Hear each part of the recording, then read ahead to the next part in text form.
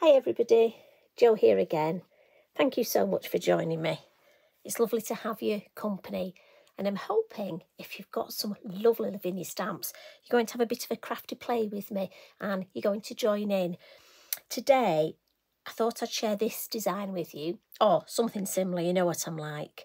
And really the main focus of this is these fabulous new Lavinia stamps. Tracy has just drawn the most amazing houses. And this one, if I'm not mistaken, is called Bumble Lodge. Now, there are various lodges, and honestly, I can't wait. I'm going to record so many videos for you because I've just loved making samples with them. Now, I'm going to do a square card today because, as you know, I love these 6x6. I buy ready-made cards and envelopes just because it's such a lovely size. But I do want to show you I've made a very similar design with a DL card, and it's the same cottage, the same I've used Pipin again, and just to show you how you can, same techniques, but just to show you how you can shake it up a bit. But as I say, we'll make this one today, but there's a bit of a thought for you. I mean, I love DL cards. This is actually going to a friend who's moving house, so this is ready for her, and these are ideal. Again, new home card, perfect. So what we'll do is we'll start, and I'm going to use the Lavinia watercolour card. Now, you know, I have a thing about this card, and I've got to be honest, for me, it's the best watercolour card that I have tried. It's so smooth, so it's perfect for stamping on, because that's the one thing that used to put me off card, was if it had got a bit of a tooth to it. So this one is 5.5 inches. I know you like the measurements in inches, just because it's going on my 6x6. But like I say, you can vary the design to whatever size card you would like. Now I'm going to start with my stamping, and I'm using my VersaFine Claire, the Nocturne. And I'm going to come in with our main feature, which is Bumble Lodge. Now you'll have to excuse me, I do have to keep looking the names up because they are so new to us. And obviously my new Lavinia stamp acrylic block. So I'm just going to ink it up. Now again, the quality, the detail in these stamps is just amazing. So I'll give it a good inking. And again, as per me, I always get ink everywhere. So let's try and just wipe that off a bit. And I'm just going to, you know me, I have to, oh, look, we'll turn that over. Oh, got a little mark on that. Right, we're going to put it about there. Now, for me, you know me, I have to stamp on the side. It's just one of those things. But like I say, it's however it works for you. Some people can stamp that way, but that's just not the way my head and hands work. So, how have you been keeping? How are things going? I hope you're keeping well. We've had a bit of, our younger son, Mikey, ended up getting COVID for the second time, bless him. He has epilepsy, so I'm sure it's just made him a bit vulnerable. He's had both his jabs, he's 30, but he still got it for the second time. And then his fiancée, who has diabetes, she was okay for a week, and then she ended up with it, bless her. So, but they've just felt like flu. So they were, luckily, no hospital, nothing like that. So I'm sure that means the jabs are actually working. It was just a shame for them, but they're okay and back at work now. But I've sort of been doing the shopping, dropping it off at the door, you know, like you do. Keep messaging in to check they're okay. There we go. Look at that. How beautiful is that?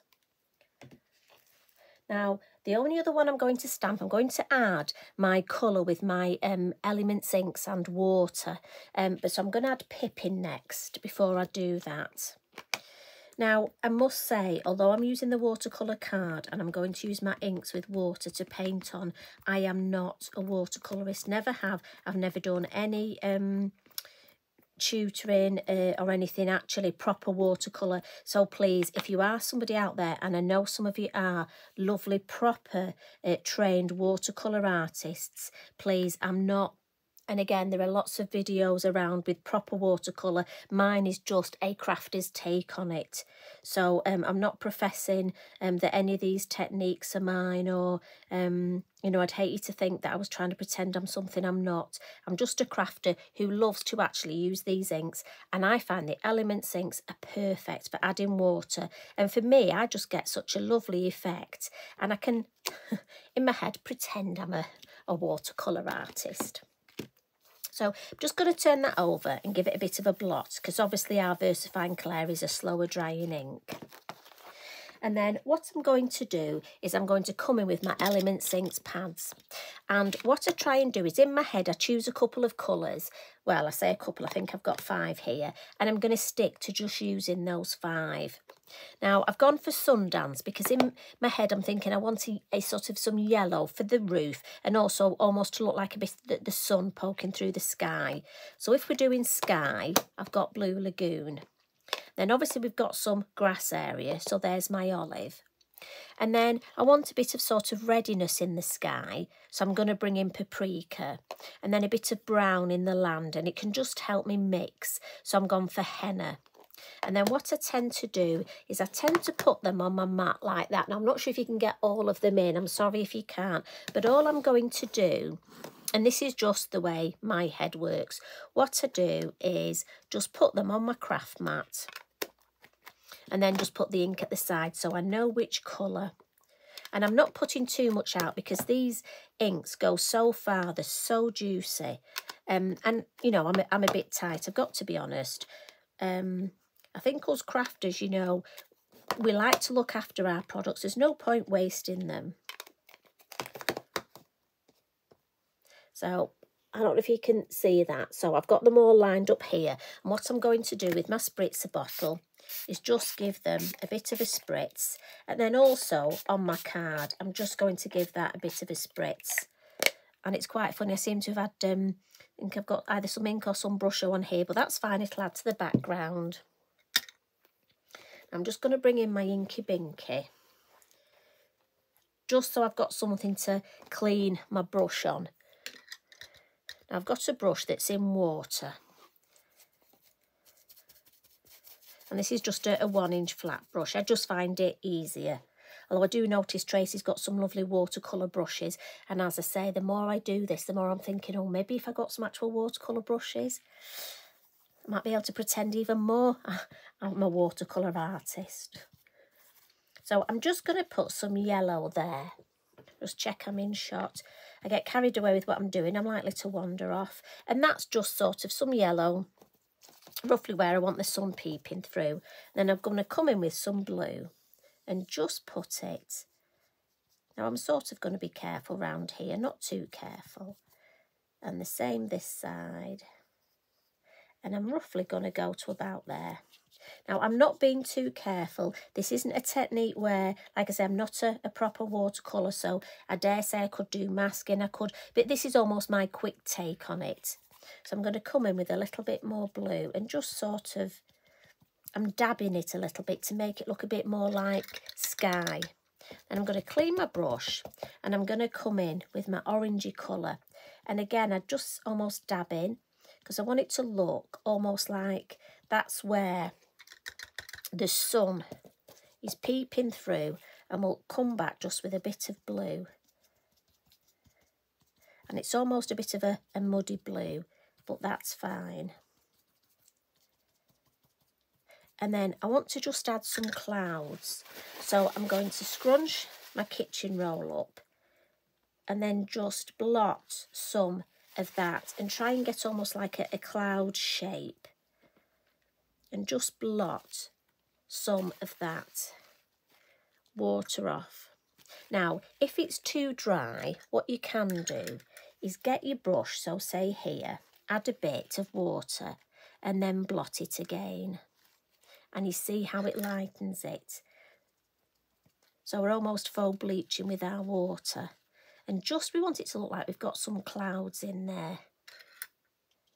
And I love the way the water, if I don't like, if it's too much of a sort of a perfect edge between the colours, what I do is I just blot some water on it, and you see how it bleeds? If I just bring that a bit closer, can you see how they start to bleed? And for me, it almost does the job for me. It makes it look that feathery sky. And I've got to be honest, one little tip, if you're very close with your work and you don't like the way it's looking, just stand back a bit. Well, it works for me anyway. Maybe that says something, that my work looks better when I stand back. Maybe if I close one eye, it'll look even more better. Is that a word, more better? Oh, that's probably very poor English. Maybe I'll edit that bit out. If only I edited my videos. They'd be professional then, wouldn't they? What I'm doing now while I'm talking is literally just messing. I'm just adding odd little bits where I think it'd just look nice. And then I'm just going to add a little bit of water. And the beauty of this card is you can literally add so much water. Now, I like that because it almost looks like, you know those days when you look at the sky and you get those rain clouds that look like they're coming down? Right, I'm going to leave that. I'm happy with that. I just want a bit of grass now, a bit of land. So we'll come in with our green and we'll just, again, I'm not being particularly careful, and I'm thinking sort of a bit like an edge like that. I'm just going to go right over Pipin. He's perfect. He's a silhouette. He'll be happy with that. And then come in with the brown and just put the brown right across the bottom, under Pipin's bottom, and we'll just do a bit of those there. And then I'm going to come in with my lighter brush and then just do a little bit more brown here.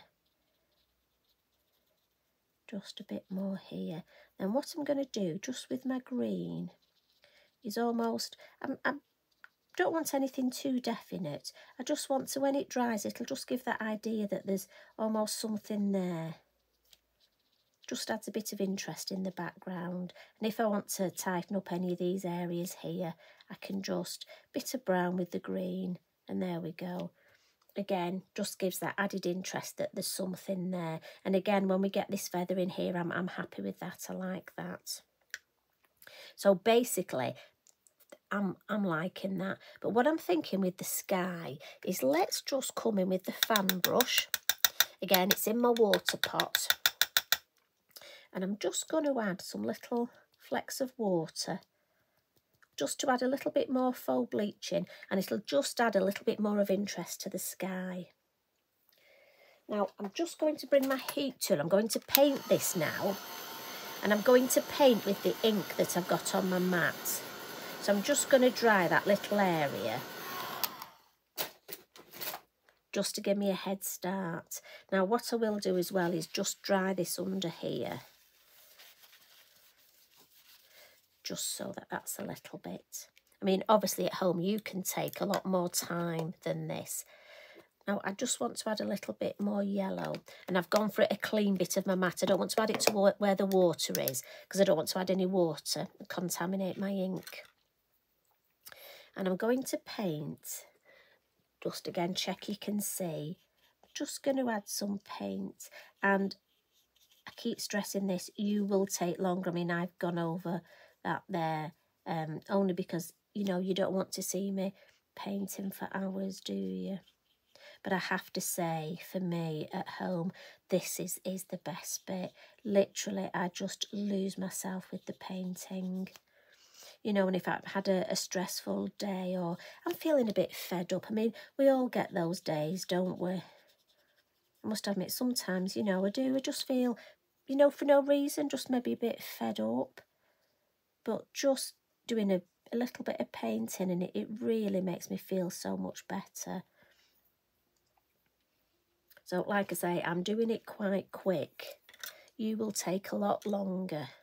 Now, I think my brown's down here. Let's see, yeah. So we'll paint our little cottage brown. Lodge. I need to call it Lodge, keep calling it Cottage. Now, what I'm going to do with the brown is just mix a little bit in with my yellow, and then that'll give me a bit of shade under here. So under this lovely twisting Don't know if it's a vine. I wonder what it is. So we'd get shadow under there, wouldn't we? But also we've got our sun here. So we'd have shadow on this side. So let's just add a bit. Just to add a bit of depth. Tracy's got some shading at the base here. So that means we've got shadow there as well. And can you see already it's just building up a bit 3D really for doing very little. So if I come in with the brown under here, my thatch is overhanging, isn't it? So that would be more shadow. We've already said we're going to have shadow down this side. So that's building up nicely. And then what about the rocks here? If I add some of my blue to the brown, that'll just darken that brown, give it a bluish tinge, and give me a bit more of a shadow for the rocks. I think I just want a bit more blue. Again, just a little bit more. I think I'll just go to a narrower paintbrush. So some blue with some brown. Oh, that's better. Just want to bring in that bluish tinge. Just to darken that colour with the rocks, and a bit more with that shade there. Just wasn't standing out enough for me. I mean, I could have got my grey ink, but I quite like to just sort of mix the colours I've got. It just keeps it all sort of tonal then. And we'll just add a bit more shadow. Look, with this sort of greyy colour, we'll add a path here. And again, I mean, I'm just playing, but I love to do that thing of almost, this is a little story in my head. And let's have a blue door to bring in the blue in the sky. And it's lovely because when you paint, you still keep the detail that Tracy's drawn in the stamp, which I like that. And I really love the way that brings that blue. I want to put some yellow around there, so I better just clean my brush. Otherwise, I'll get green, won't I? So let's see if we've got any yellow left. See if we can just add that yellow. There we go. And maybe we could add a bit of yellow down this side for our highlight. And then maybe just on the top of these rocks here, we can add a bit of yellow. Right, well, I think that's, I'm happy with that with my watercolour painting. I think what I'll do is just bring in a little bit more of brown, just to almost, because that's run so nicely. Let's just make it look a bit deeper so there really is something there. And let's just go deeper into the side there. Yeah, right, stop messing. I'm happy with that. So I will clean up this, which is sacrilege, because really if you're going to do this, it would be good to paint 2 or 3 backgrounds. And I'm just going to move my inks to the side and just clean this up. Because you know me, again, it's got to be a cleaner area to work on. And just wipe my hands. The Elements ink pads are so juicy. Oh, one of the lids isn't on properly there. They are so juicy that the ink is really concentrated. So I'm afraid, you know me, I like to try and keep clean hands. Sometimes I wish I could be one of these people that just was happy with dirty hands, but it's just not me. And sometimes I think if it's not you, is it? So I'm just going to dry this a little. Now at home, what I would do is go and make myself a nice coffee, and by the time I come back, because it is better if it dries naturally. Now I'm lifting my card up because it will dry quicker rather than against the mat. The warm air will just go through. Like I say, at home, I'd go off, get myself a coffee, nice cheeky biscuit, and by the time I've had that, it would be ready. But obviously, you don't want to wait, do you? So we'll just give it a quick. And while that's just drying off, They've got some lovely more stamps that we can use. I'm just going to flatten it a little. Now, the next lot of stamps that we'll use will come in with our foliage at the bottom, I think. And I have to say, you know I have a thing about poppies. So we've got this gorgeous garden poppy now, which is just delightful. And it's lovely and tall. And I've got a couple of demos ready to come back and show you this. But I'm thinking it's just going to look beautiful here. I need to include it, I really do.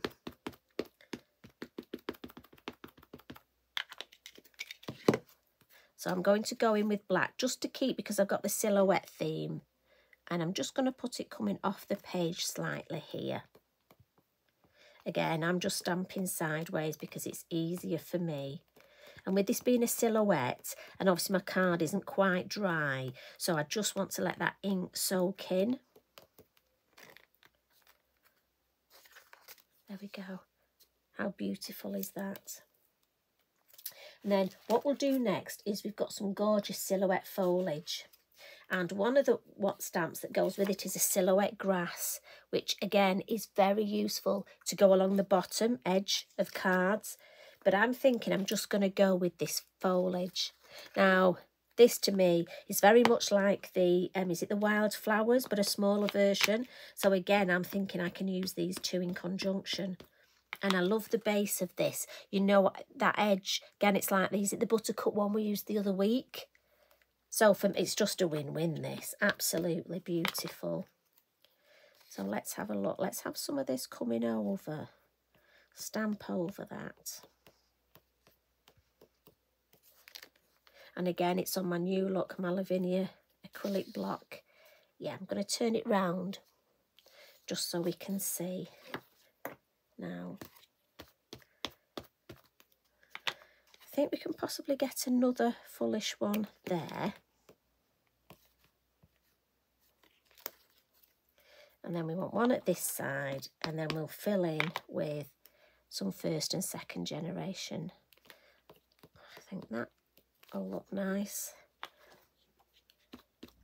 And then let's just have, I'm going to have to turn it that way, sorry. If it messes with your head, I do apologise. We'll just have some of these little ends. First and second generation. Oh, oh, excuse me. Sorry about that. Stray sneeze. Now, I don't know where that came from. How dare it?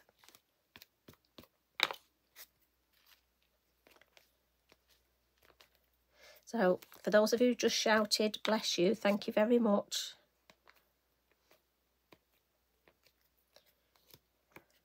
What am I like? If I'm not coughing, sneezing. It always happens when you go to do something live. Oh, there we go. That's enough. I don't want to add too many. I don't want too much around here because I want to see the detail of this stamp. But I love that. I think it works really well at the base of the poppy. So, happy with that one. So, give that one a wipe. And then at the top, originally, I was thinking of putting some foliage here. But then we've got some new fairy charms. And again, these are just delightful. Now, we've got one with the heart on and one with this lovely, I'm not sure, it looks like almost like a bluebell, a harebell. So if I turn my work that way, we'll stamp this one first. And these are going to be so useful. So you'll be able to have them coming from the side of your card. You can maybe stamp a sentiment on it. I want mine hanging down. But as I say, there'll be so many possibilities for these. And I think the heart one will be fabulous for, you know, lovely, clean and simple anniversary cards, wedding cards.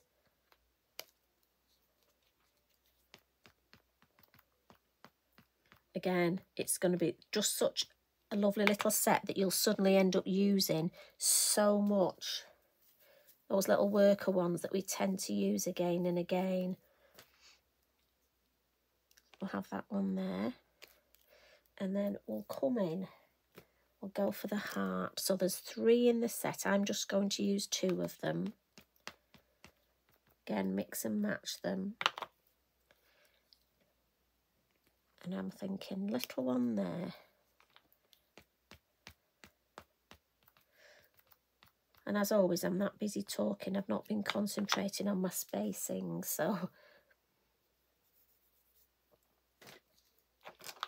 let's just put a bit more ink on that. So we need one in there, don't we? Do we? That'll be like that. That will be. No, it's got to be up there, hasn't it? Oh, I know. There. And then we can put. It's all about how it looks. Again, if you're struggling, use your acetate. I'm thinking that one there. Yeah, I'm going to leave it like that. I think if I put another one there, it'll be too much. But like I say, if you struggle, just get your acetate and put it down and have a look. But that's perfect for me. Now, while I've got that on my card, I'm going to put my Sharpie line round. She says, where have I put my...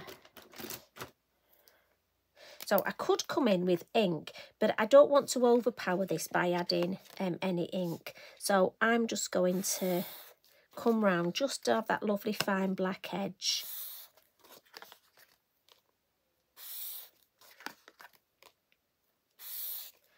There we go. And that'll just help. Do you know what? Talk about live. I've just dropped the lid on the floor. Do you know what? You take your life in your hands when you come in my craft room with you, don't you? What am I like today? Do you ever have days like this? I bet you do, don't you? Tell me you do. Tell me it's not just me. You know, when for some reason your hands just don't seem to do what you want them to do. So you could leave that like it is, but you know we like our finishing off details, don't we? So just to finish off, let's bring in, I've got some of our chalk pastel pencils. Now with these you can add as little or as much as you want. Now I'm thinking where I've got this lovely detail here, if I use these, just look how it will build up, and I'm just using feathery strokes. And just look how, now for me, that has just built up that depth. So if I do that on this, now again, at home I would take a lot more time to do this. But once again, Tracy's shown us where we'd we've got those lines. And again, I'm just going to smudge it. Now really, I should have my piece of kitchen roll so that I don't put dirty finger marks, just in case I've got any of that ink. And I'm being mindful this side would have more of the shade, because again we've got our sun over there, haven't we? But this is a nice easy way. I do love the way the chalk pastel pencils work so well over the inks. And if, say, you have difficulty painting detailing in shadow, for me, I find these just give me that way of adding extra shadow and bringing things to life a bit more. So extra depth on all these stones, look. And all of a sudden, I mean, for me, if I just do one side, look, and I'm going to put some yellow to give a bit of highlight at the top. And then I'm going to come in with my black and just underneath that doorway, just smudge that. So if I bring that to the camera, hopefully, can you see, for me there's a big difference between the stones at this side and the stones at that side. So what I'll do now is work on these, so we've got them both the same, and I'm just putting the brown at the base and a little bit of yellow at the top for that highlight, and then some black just underneath. And then I'm just giving it a bit of a rub. And what the rubbing does is it will almost blend the colours a little, but also it seals them, because after all they are a pastel, so you don't need to use a spray sealant or anything. And I'm just going to add some more yellow to this side, bit more yellow. Again, just for that vibrancy.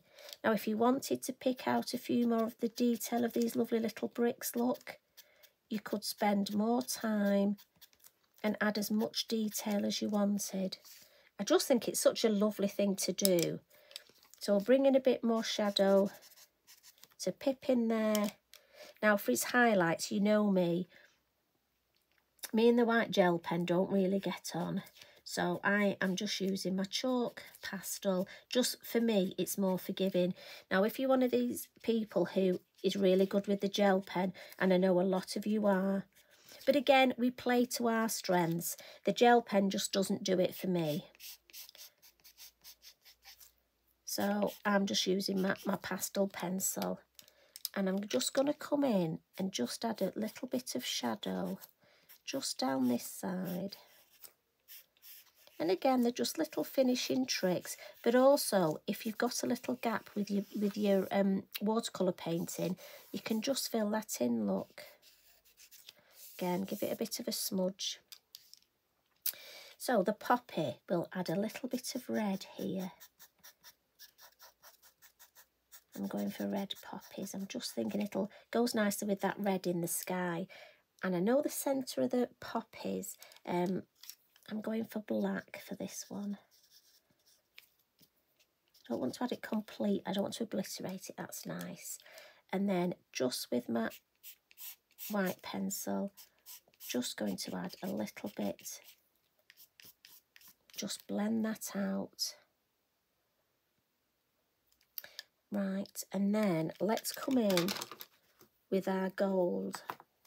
Now, these Signo pens are absolutely fabulous for just adding. Now, again, I could add white highlights, but I'm going to use my gold, and I'm just going to come down this side. And in this instant, I'll add a few on here, just a few. Then I'm going to go on these lovely flowers. And maybe we'll just add some down. Oh, these beautiful, look at these. I can see me using these so much. I think, you know, sometimes, don't you, when you get stamps that they're going to be the ones that are going to be on your desk and you're going to be using them a lot. It's funny how we all have different stamps that we sort of naturally progress to. In mine, it's always been the florals. I mean, I love using all of them, but you just have some. It's like colours, isn't it? We all have colours that we naturally progress to. Now, I have to say, I think that's looking, for me, I think that's looking lovely. We'll just add a little bit of the white chalk, I think, just in the middle, almost just try and give that a bit more shape. Yeah, I think that catches the light lovely. So the last thing I'm going to do on that, now you could add some glitter. I'm not going to add glitter today just because if I can I'm not sure whether you can see that. For me, I just think the glitter, you can see the pen. So that's enough for me without adding the glitter. What I am going to do though is bring in some posca. I need some posca flicks. So I'm just going to cover Pipin up because I don't want any on him, but I'm happy to have it everywhere else. So just a few. Now, again, if you're somebody who doesn't like the posca flicks, leave them off. I mean, that's the beauty of having stamps and products like we have. We just create our own designs. We see the inspiration from other people and we take as much or as little out of it as we want. And I just love the white flicks on there. For me, I like that, but it's totally up to you. If you're not into those, leave them off. Now, as always, what I'll do is I'll bring in my finished card and I'll open it up. Oh, look, finger marks on the back. How often do we do that? There we go. So there's the one we've created today and the one that I created earlier. As I say, for me, and I'm thinking, dare I say that Christmas word, how fabulous. Just turn that into a Christmas card. Some snow. Oh, yeah. See, that's going to be the next one. That's just going to be such a lovely Christmas card, isn't it? So I hope you've enjoyed that today. I hope it gives you some inspiration. Absolutely fabulous new stamps. I hope you enjoy them. You take care, everybody. Thanks for all your lovely comments, and thanks for your friendship on here. It means so much. Love and hugs from me. Bye for now.